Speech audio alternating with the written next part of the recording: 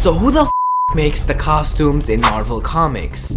Leo Zielinski. He started out as a tailor shop owner in New York, and things were great at the beginning, but later on traffic died down and he's been thinking about closing this whole thing, until one day a naked Ben Grimm came by and asked if Leo could fix up something for him, and that he did. The word about him quickly spread. Other heroes such as Cap and Thor began popping up at his office asking him for help with their suits, and from time to time he even had to deal with some supervillains. He also started pitching upgrades for their suits and nicknames, and as a result the heroes always made sure that Leo was looked out for.